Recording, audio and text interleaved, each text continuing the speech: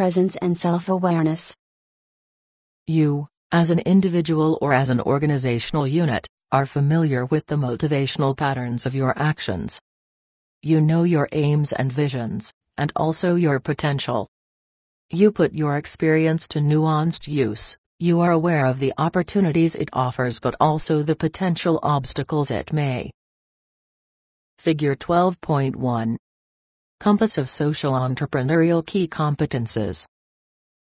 Pose to learning.